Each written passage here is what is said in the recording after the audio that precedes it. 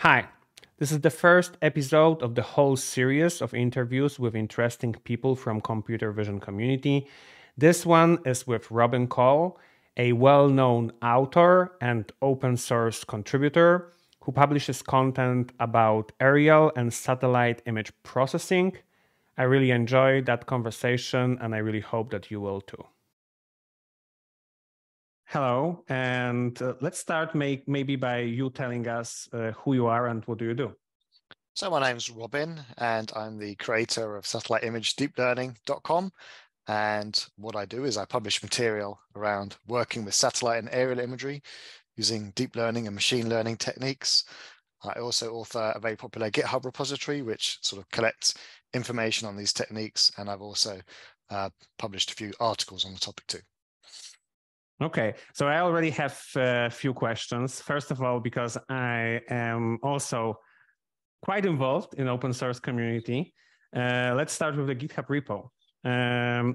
So I never got to numbers similar to yours. It's, I guess, like around 5,000 stars, if I'm not mistaken. Yeah, 5,700. Coming from one open source developer to another, how much work is it for you to maintain that repository? Now I'm not doing too much maintenance. Every now and again I dip in. Like yesterday, I spent an hour on it just to basically try and change the formatting.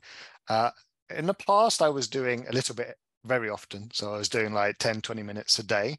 And that's how like the content, built up over time. And this is over a period of years. I originally started this repository about 5 years ago, literally when there was hardly any resources on the internet about the practicalities of doing deep learning with satellite imagery. I think there was like a dozen, right? So I had them in this repository.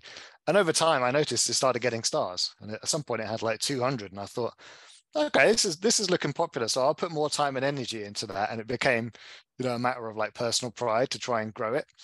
And in particular, there was like a couple of, in the remote sensing category, a couple of quite popular repositories that had like 2,000 stars. And I was like, I'm going to try and get to the top. I'm going to try and get more stars. So it's a little bit like competitive, really, but persistence pays off, and you've got to promote your work as well. Like if you just sort of leave it on GitHub, it'll accumulate interest over time. But I was posting updates on it on LinkedIn and Twitter, and that was, having quite a big impact on the number of stars. And there's quite a compounding effect. Once you've got a certain number of stars, it validates, the quality of the material, and more people will go there. So yeah, it takes time, takes work, but I think the formula, once you found a topic that people are interested in, is pretty straightforward. Yeah, I guess in your case, finding the niche that was unexploited, first of all, and second of all, like you say, persistence and linking to that repository. There's a pro tip for others that would like to maybe create open source repository that is successful, and yours is. Yeah, you cannot just leave it over there. You need to create a lot of buzz and links into that repository. Kind of like that's how it grows. Okay.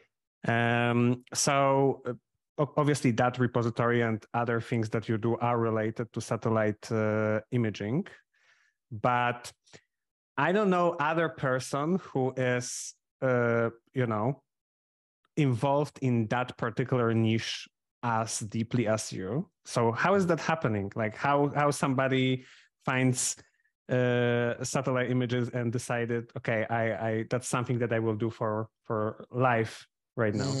So my last couple of jobs have actually been working for companies that were either making satellites themselves or selling satellite imagery. So it obviously overlapped with what I was doing as a day job. And like the repository, for example, it was useful to me, right? To just, if I need to work on a particular topic, I could dive in and find all these useful resources there. So it's something I was using in my work, right? So that was, a good reason to work on it. And like I say, I noticed the interest in it. In principle, so initially the repository started as a kind of like personal notebook on stuff that you would like to read or learn about, and that was the seed where it grows. That's right. I had a project I was working on. I was like, well, I need to, list some useful references. I'll put them in a GitHub repository. And actually, I've got like hundreds of GitHub repositories. I'll create them for things like, even if I've got like, an interview coming up and I've got a few notes, I'll create a repository for it. you know, because you never know, like that is going to be useful at a later time. And I find that GitHub is quite a good place to centralize all my documents. So yeah, that's sort of grown over time. And okay, so the source is work first, and later on that repository kind of like prepare you also into that direction, as I understand. Like the moment that you started, you saw the success, you said, okay, let's go into that direction. That's right. And I think in general, I think like machine learning and deep learning is a growing topic. And I feel like that's a technology that's just going to turn everything on its head in the next decade. So it's partly like a good way to, you know, gain a reputation in an area of that domain by, you know, focusing on this niche. And I think that's quite a good way of getting a reputation established. Okay. I mean, like 2022 was, in my opinion, year of computer vision and maybe deep learning, like in a broader term. Yeah, ChatGPT, Stable Diffusion, all that stuff created a lot of buzz around deep learning. So yeah, I expect that a lot of young people who are simply good at math will right now consider not only becoming like, you know, coders or programmers, but deep learning is the niche. I guess crypto was also last year, but right now everybody is coming back to deep learning. Okay, so what is so special about processing satellite images or aerial images that you need to create a whole repository with 5,000 stars with links to other resources? Like, it seems a lot of work to put that compendium together. So why do we need one? Fundamentally, the world looks different from above, right? So if you've got like a data set of, you know, cars or people, you know, if you want to train a model to detect those things from space or from a drone, you're going to need a totally different data set. And in particular, it turns out that the kind of images that are captured from those platforms can be quite different. So we're used to like RGB images, you know, of a certain, you know, quality, for example, like resolution and, you know, contrast when we take photos on our iPhone, right? But from an aerial platform, you can have a much more diverse range of image sort of quality, right? So, you know, you might have a single channel image, for example, like captured from like a radar or a thermal platform, you know, so you're already talking about a different number of channels. And typically the images are larger, so they might have many more pixels in them. And typically they come in some sort of non-standard format. So by standard, I mean like JPEG or PNG, what we're used to working with in like deep learning sort of data sets or any machine learning image data sets. But when you get a data set of, you know, satellite or aerial imagery, quite often it will be in a different format. And that will actually immediately create like different sort of processes that you need to work with, you know, to use that imagery. So, you know, one particular format is the GeoTIFF, which is basically a TIFF with some special kind of metadata. But what you'll find is that most browsers will not display it, right? Because it's a TIFF and they only display like JPEGs or PNGs. And also most software will, you know, like most like standard software will not necessarily open it in the right kind of way. So you can use like the Python library Pillow to open TIFFs, for example, but then sometimes funny things like happen with, you know, the way data is encoded in the image. So they often, for example, use NaN values to encode missing data, and in aerial images in particular, you can get an awful lot of these NaN values because of, you know, the image might be taken at some sort of funny perspective and not actually be a rectangle, for example. So there's different pre-processing steps just even to load and view some of these images from these platforms. Cool. I mean, like, I'm hearing about it and I'm thinking to myself, is it still computer vision if everything is so different? Yeah. So at some point you basically get the data into a more standard format. So like a tensor, right, which is processed in some sort of way. So at some point in the process, it becomes quite sort of standard computer vision. But I would say there's different like sort of characteristics of modeling on aerial imagery. So, you know, one of the issues is about, for example, in the context of object detection, objects can be very small and an image completely dominated by background. If you were talking about like looking for a car in an aerial image, the sort of fraction of pixels that you're going to get for that car is way different than if I'm walking down the road, you know, with my iPhone taking pictures there. The car is going to, be a substantial part of the image. So there's different characteristics, and this can, impact the performance of models trained on those data sets, and might, require different ways of working with the data, for example, to ensure like a balanced data set. Other aspects of the modeling process might differ. For example, like the augmentations you might apply to an image would vary. So usually from above, like an object can be at almost any angle in a 360-degree like rotation. So like those kind of rotational augmentations make a lot of sense, but you wouldn't necessarily, rotate an image of a car on its head, because it's not so common to, see cars on their head on the road. So I'm thinking to myself, like, we use pretty standard formats. We use pretty standard data set, like, in computer vision, the king is Coco, for example. This is something that doesn't really seem useful for you. So how do you look for the data sets that you want to use for your project? Are there any open source initiatives, something similar to Coco, for example? So yeah, Coco is like a benchmark data set, and there are benchmark data sets in the remote sensing or satellite and aerial imagery space. And I've got a list of those in a repository, of course. What I found when I was looking years and years ago, there were benchmark data sets, but one might be like on Zenodo, one might be in a Google Drive somewhere, another might be on somebody's personal website, and you'd have to like download it and unzip it. So actually, originally my GitHub repository also included a big set of data sets, although I've now split that out. So there are definitely, a large and growing number of sort of benchmark data sets for remote sensing specific tasks. It looks like people are sort of standardizing on a couple of platforms. So Zenodo is one that's, getting more popularity. Luckily, we're seeing fewer data sets in Google Drive, because those links tend to break.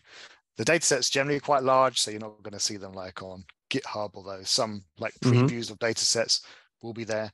And of course, a place like Kaggle will also host data sets, although it doesn't seem to have really won over the academic audience as a place to put their data sets. Okay. I mean, like I used to be pretty active on Kaggle, and I haven't seen anything really over there. And I used to have some experience with SAR images, but it was only for a few months.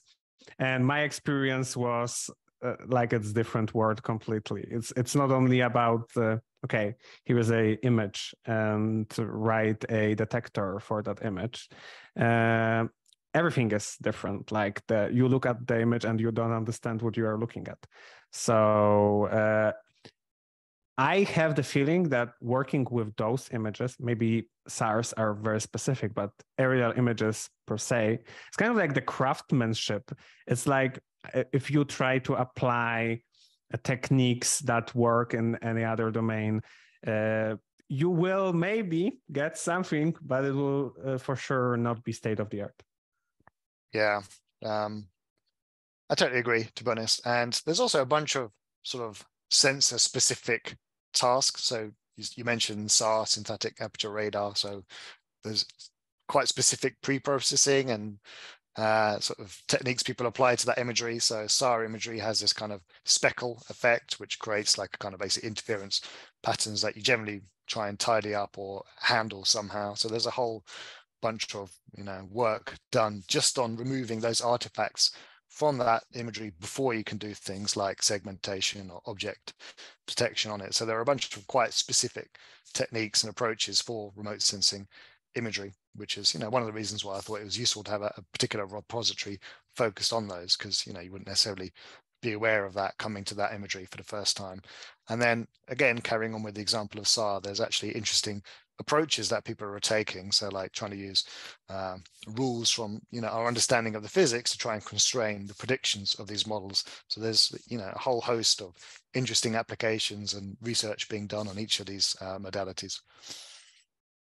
Yeah, there is also, I know that there are also some initiatives to artificially create those images, because it's they are being used, if I remember correctly, for things that are either slowly moving, which means that they are basically don't move almost at all, or are pretty big objects. Yeah. So I know that people are trying to use, rendering engines basically to create artificial images over here, which is not like very unusual approach in regular computer vision. There are also companies who do that, but the whole kind of like the process of making those images is completely different. I remember I spent like a few hours before I even started to write computer vision models for that use case to just understand the domain, basically. And speaking of the computer vision models, do you use regular computer vision models, like the typical ones, I don't know, lately, let's call it YOLO, for example, or other models for object detection? Or is the domain so different that you need to come up with your own architectures or re-implement papers? Like, what's the process look like? So, I mean, I'd say like there's a spectrum, right? And there are people that like myself, like kind of more practitioners, and then there are people that are further on the other end of the spectrum, they're academic researchers, and they're focusing usually on like one particular technique, like change detection or time series for like crop identification, for example. Myself, being on the end of the spectrum, or as a practitioner, I tend to use sort of vanilla architectures. So I've been using YOLO v5 and started kicking the tires on YOLO v8. For object detection, that works just fine. For segmentation, the classic UNet generally does quite well as a baseline model. And again, there are similar vanilla approaches for classification problems. So for the most part, I'm using pretty standard architectures, but sometimes your requirements will take you out of the standard stuff.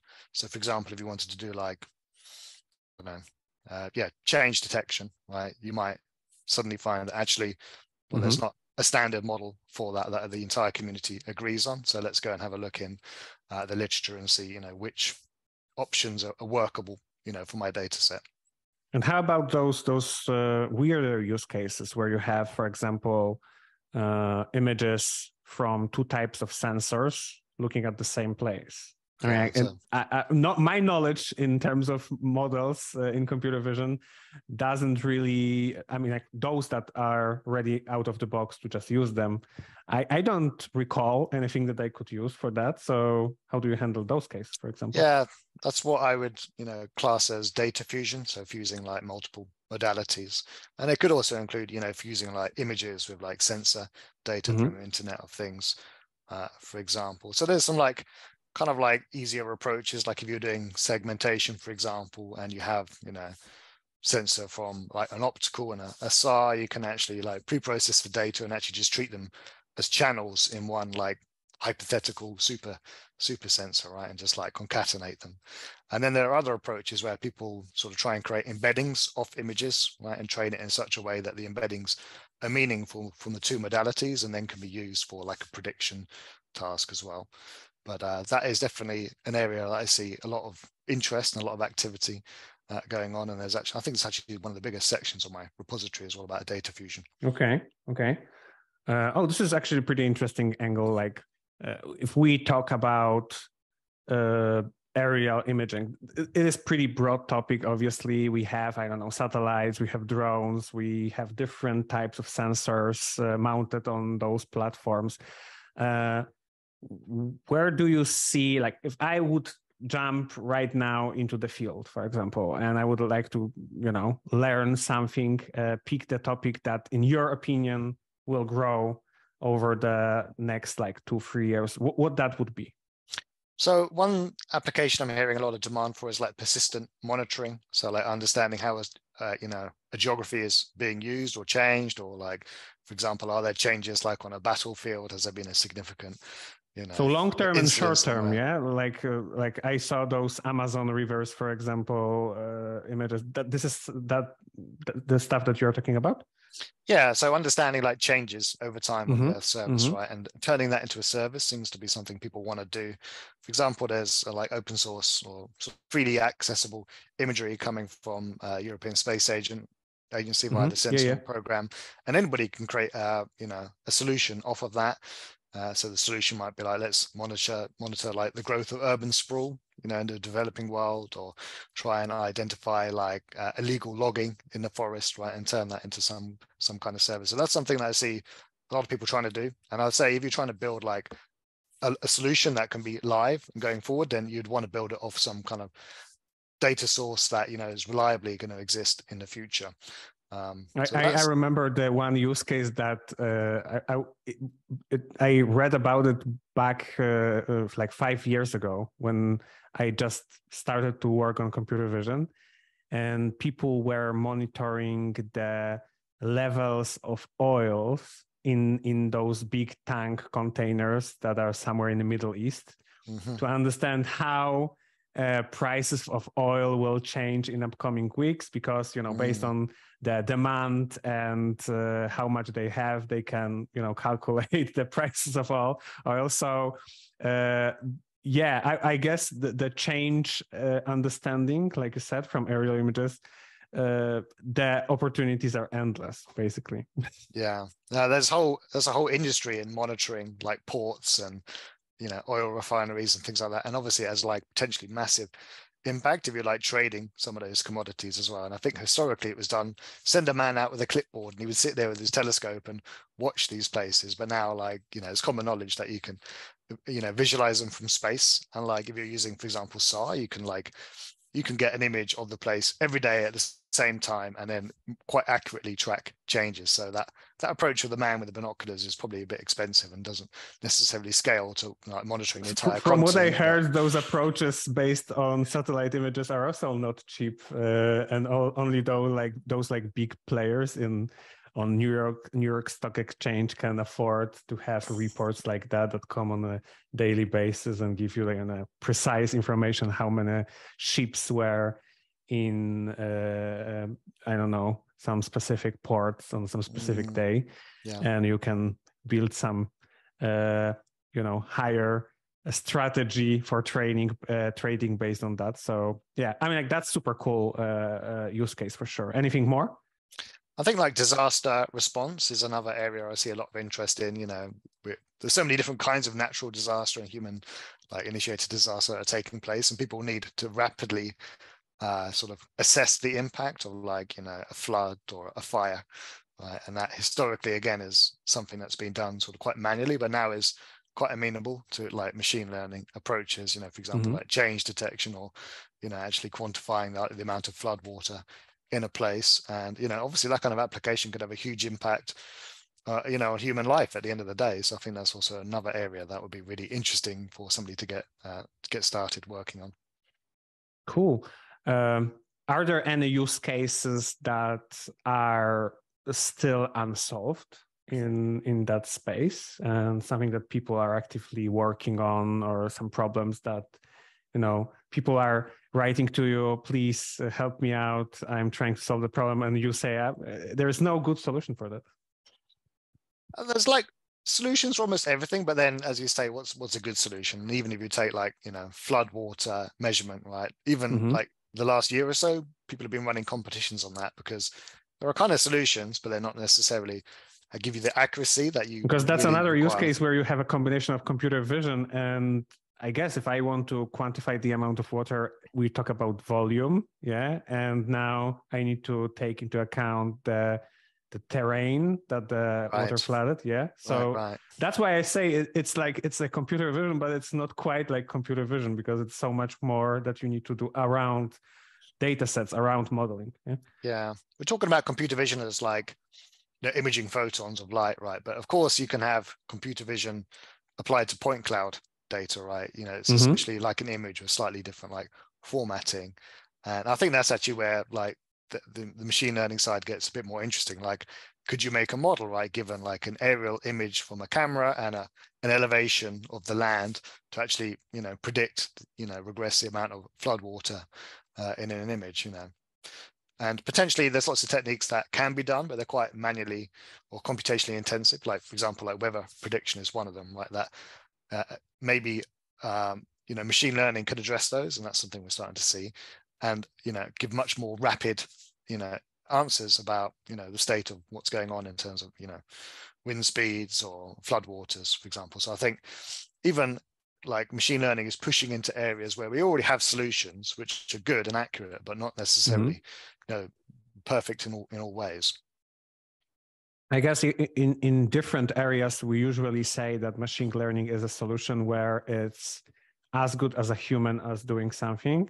In those use cases that you describe, we barely use like humans solve that. It's usually big computers, like you say, prediction of weather. It's like thousands of data points tracked basically on a daily basis, plus gigantic computers that are doing the predictions. And we are still having situations that you hear in the weather news that it will be raining and it's not, or the other way around. Yeah. So are those models good enough to replace those solutions already, or it's still I think I'm not an expert on that topic, but I did see like a study, and it was published recently. It was like DeepMind, and I think it was UK's like weather forecasting service, and they basically want to do nowcasting, which is basically where you forecast not tomorrow's weather, but like what's happening in the next 10 30 15 minutes. Right? Okay. Right. And there you can't really, like, the simulations take too long to run, even if they're accurate, so you don't get the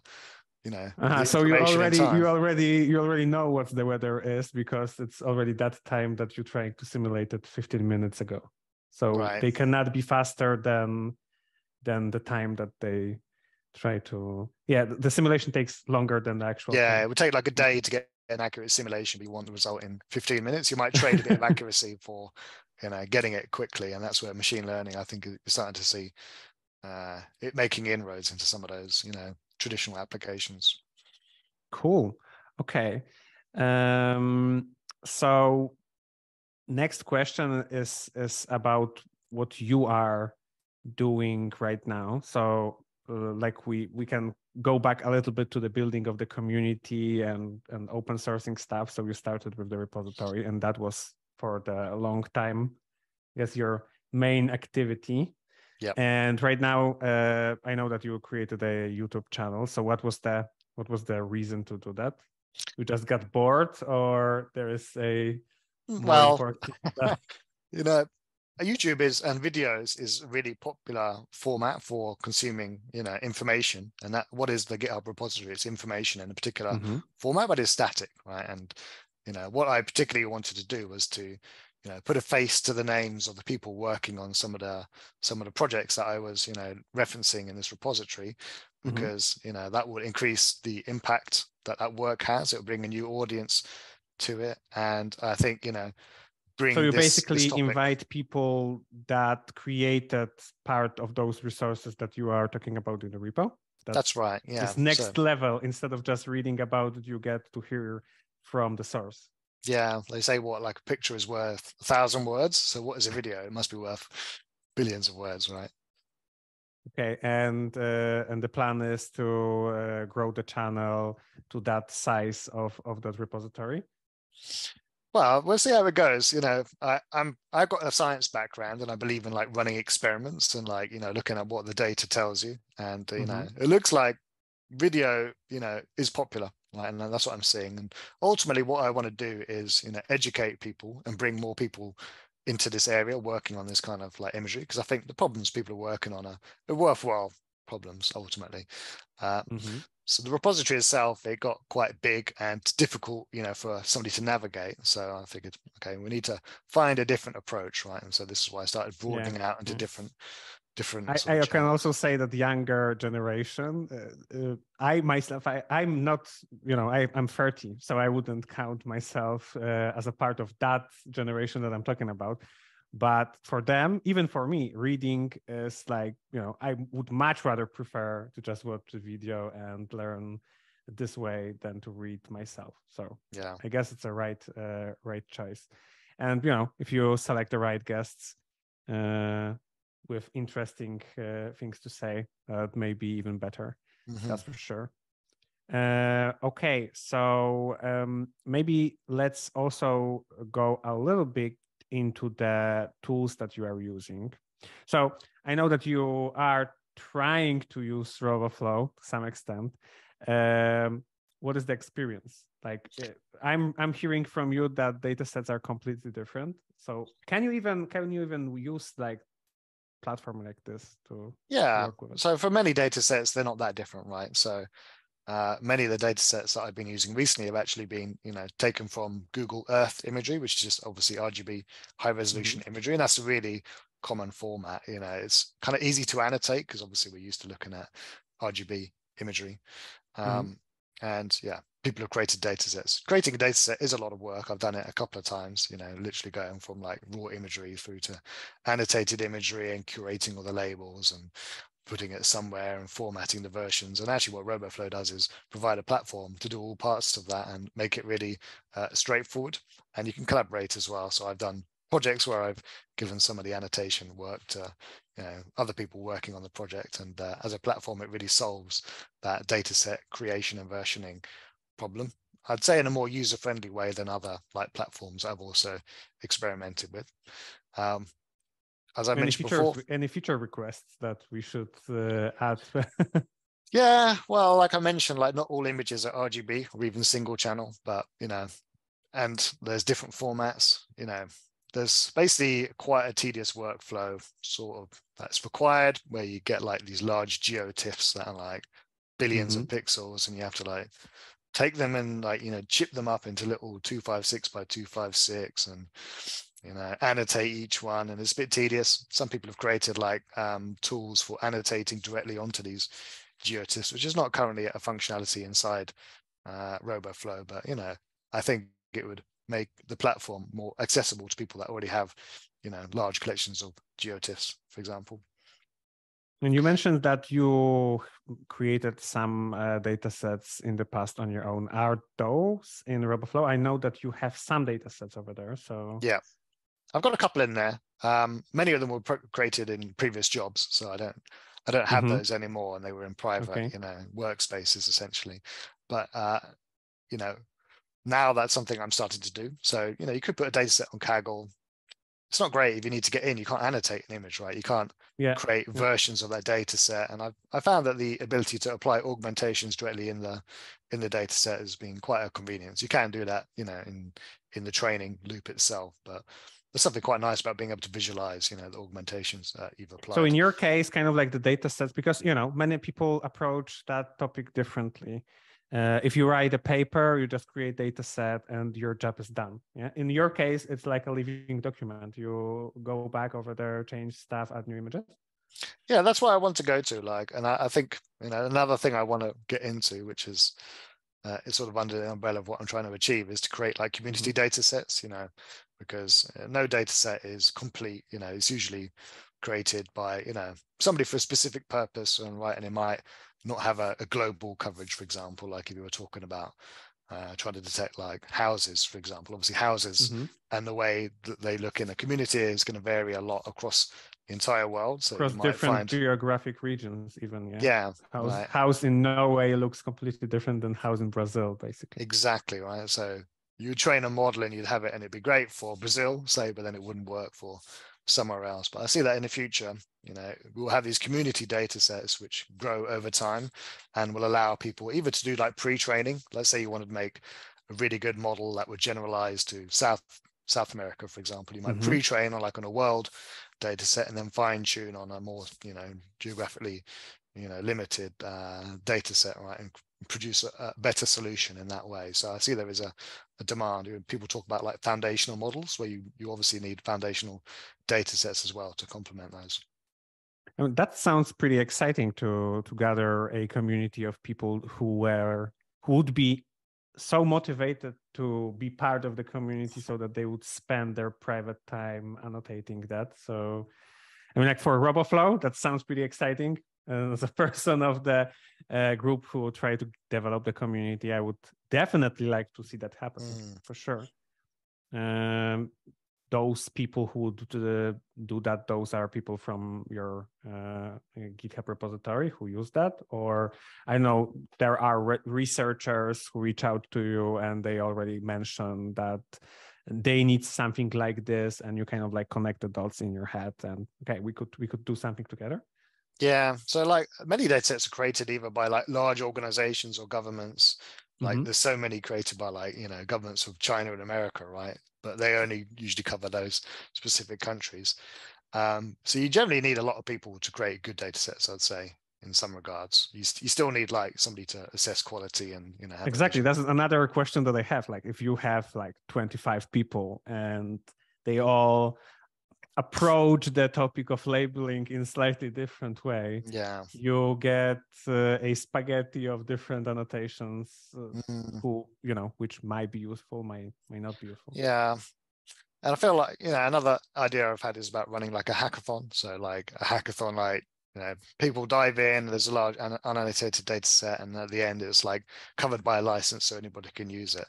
You know, the thing about communities is, you know, they need some kind of focal point or some kind of direction to them. So that's slightly what I'm trying to, you know, do with my work, and you know, try and give, you know, that focal point, and then be that kind of you know, cheerleader for specific activities as well. The moment that you started to talk about those, you know, community-driven data set, I saw the flash in your eyes. It was like, you know, that's something that excited you really. Is there anything else that you have on your plate, on your list for upcoming year or 2 or 3 that you would like to develop as a project around satellite images, or maybe not necessarily? Yeah, I mean, I've got a few projects. I'm working on several things at the same time. So that I've got a newsletter. I've just started like a Discord channel because I figured I want to have like Everybody has a Discord. many Even to I have a many. Discord channel right Right. now. Yeah. Yeah, it's a lot to learn with all of these things, and you know, unlike you know, I'm getting into things for the first time, and there's a bit of a learning curve to it, and I feel like, you know, I want to focus on one thing at a time to make sure the quality is there, and if it's not the right direction to go in, then you need to, like, you know, Yeah, find, you know, cut how it, you're yeah, gonna and focus on optimize. And things. Yeah, exactly, yeah, exactly. I can you know, say that I have a similar experience. I started like so many different things that at some point you barely have a time to maintain that. And like you say, if you want to develop and have the high quality, then you need to pick your poison yeah. basically, and the rest it's done. Yeah. Well, what I'm hoping to do by fostering community is to enable other communities to, you know, develop within it, and it could be like, you know, MSc students that are all working on similar projects find each other via Discord, and, you know, help each other or collaborate on something, right, and create these opportunities for these, So like, that it would work in slightly asynchronous way. You no longer would need to foster that topic on your own. You would yeah. have kind of like this organically growing community. Yeah, and I've seen that in other projects that I've been involved in. So I've been involved in like home automation for a while, and there's a project called Home Assistant. And I'd say part of the reason for its success, I think, is actually like the #1 repository on Python and GitHub actually last year or something. It's super Really? insanely popular I need to Google that. project. Yeah. You do, yeah. And I've got some vision projects that I did in that context as well. But anyway, what they've done really well is, you know, use the community, right? So if you're talking about open source code, right, what is the community there? Well, it's the contributors to the code base. It's the people that are, you know, providing YouTube videos on how to use it. And, you know, once you get that community engaged in the sort of production of, you know, content process, then the community itself could be more self-sustaining and go in directions that, you know, an individual doesn't have the bandwidth to go in. Exactly. I mean, like that's like an ultimate goal for somebody who is trying to build the community. That at some point you can just take your hands off and just watch it grow and focus maybe on some things that are interesting to you personally. Yeah, but the whole project is moving forward. Yeah, that's right. Because even like something like, you know, GitHub repository, right? It's you know, work essentially. There's only so many hours that, you know, I have free in the week to work on these things. So the more I can get other people like to, you know, help with the routine maintenance of that, or, you know, suggest improvements to it, the more that it's a sustainable activity. and is that happening? Like people are submitting PRs to that repository, and, you know, looking for those resources for you, so you don't need to do that. I mean, yeah, I've had a couple of like contributors to it. I don't know what the reason is why some repositories get more contributors than other. Maybe it's like seems daunting, or the people that are using that repository and starring it are not necessarily people that contribute, you know, to GitHub regularly. But I, you know, recently, for example, the change that I made to the sort of the way that data is presented in the repository was suggested in an issue by somebody that is obviously using this, you know, for their own use as well. So, you know, little bits and pieces. I'm hoping that with like the Discord, then I'll see more conversations going. I get like personally, I get like a lot of messages from people that are like want to get into this field, and they got you know, many of the similar sort of questions like, where do I find, you know, introductory content, or you know, can you point me to data set on such and such? And ideally, I want to create a place where these people can go and like help themselves, like as you say, so I can like focus on, you know, specific things that I want to work up on. Great. Okay. We already are at the time that we originally decided we will talk through. I mean, but I'm still happy to talk if you have any topic that is interesting to you, and we still didn't cover it. I know that there is a newsletter, so if you want to talk about that, we can for sure do. Yeah, so I've if been there is publishing anything more. a newsletter on basically the interesting stuff that I find. You know, I was previously like putting this out on Twitter and LinkedIn, but you know, a newsletter is quite a good format to aggregate information, and you don't have to check it every day, for example. So please By go the and way, how check many out the people newsletter. are subscribed to that newsletter? At the moment, it's about 2,300 and something, but it's sort of doubled in like a month or two. So it's Really? it's obviously a really popular topic, and Okay. I'm trying to work on the search engine optimization to drive more traffic there. So I've got that. Those numbers are also kind of like, sorry for interrupting. Those numbers are also kind of like hard to assess, because, you know, when people hear, oh, you know, 2,000 people, but when you think about how narrow the topic is compared to, you know, I don't know, sports newsletter, everybody is interested in sport. How many people are interested in aerial images? Yeah. So you know, I was surprised. It's a respectable number, 2,000 people reading what you want to say about aerial images. Congrats. Yeah, thank you. Yeah, I don't know who those people are, which is like one of the drawbacks of a newsletter, right? You know that you've got subscribers, you don't know. One-way communication, yeah. Yeah, that's why I'm like hoping with the Discord I can actually get like more direct connection with people, and you know, get some idea, because obviously you need to know who your audience is to produce, you know, material that will benefit them. Sure thing. You can like run surveys in newsletter, but again, not too many people, you know, actually do those. But yeah, as a platform, I'm on this Substack platform, and they're improving the way that you can get insights and statistics on, you know, where your audience is. So many of them are in North America, for example, not so many in Asia and Africa. So you need to do a bit of work there to reach. I guess so. I guess so. My projects are mostly used in Asia, like Korea, Japan. Well, that's China. really interesting in itself, isn't it? Like, yeah. I'm not really sure, and you know, my projects are also in computer vision space. It's just a little bit broader topic, maybe not as you know, as precise as yours. But yeah, I would definitely say that you need to. That's an unexplored niche. There is a lot of people who are interested in your work for sure. So maybe, I saw something like that. V8 is doing a version of their repository in Chinese. Maybe you can do something like this. That's obviously all my posts are in English, so that immediately. And that creates a barrier for everybody who is not English speaker. But maybe that's an idea. A lot of work, on the other hand, but what I would hope is that AI comes to the rescue and like does good translations of my posts to other languages.